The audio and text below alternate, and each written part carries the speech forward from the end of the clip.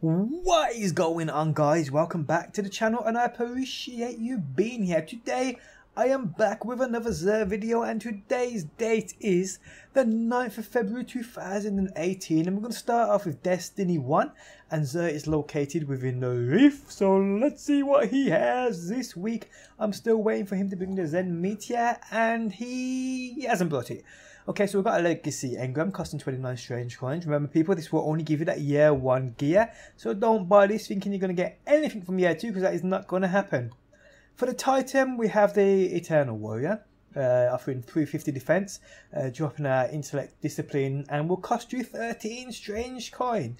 Gain unstoppable for Fist of Havoc, or Fist of Panic.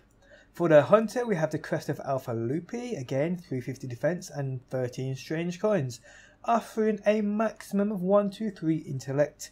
Supers generate an extra orb, revive and be revived faster. For the Warlock, we have the Transversive Steps, again 350 defense, 13 strange coins, offering intellect strength, faster movement speed while crouching, and more pickups automatically reload that weapon type. And weapon of the week, we have the No Land Behind, my favourite weapon ever. I so wish this came to D2. I mean, like, literally, it'd make me actually start playing Destiny 2 again, just to run around the Crucible with it. That'd be incredible. Ain't ever going to happen though, and even if it did, it would be a power weapon, and that just wouldn't make sense to me, but yeah. This will cost you 23 strange coins. Exotic weapon bundles this week, we have the Infective and Iconoclast, I think that says, and we also have the Nemesis Star and Meteorite. So yes, and we also have these goodies right here. So what we're going to do now, guys, is we're going to switch to D2. Okay people, so we are on D2 and Xurs is located on IO within the Giant Scar area. Let me just double check this is IO. Where does it say? It is IO right there. So yeah, Giant Scar area, and he's in this dark ass cave right here. So let's see what he has this week. Oh damn, we have the Jade Rabbit. Okay, so let's start with the Raiden Flux, an amazing chest piece for the Hunter. If you're a fan of the Arc Strider, this thing is just absolutely incredible. It will drop with 3 or 5 defense and will cost you 23 legendary shards.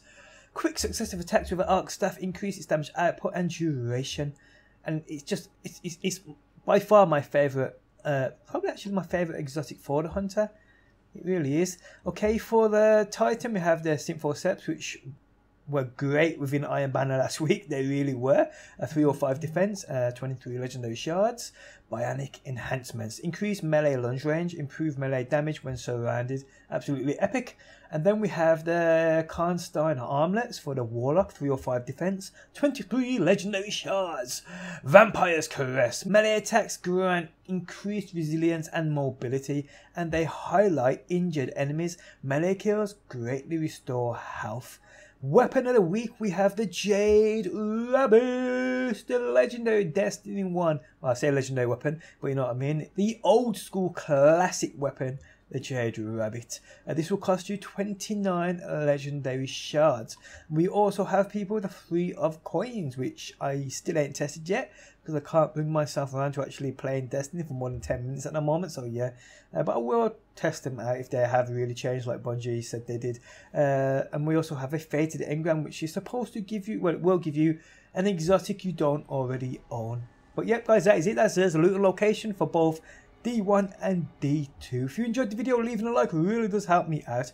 Thanks as always for stopping by, and hopefully people, I will see you on the next one.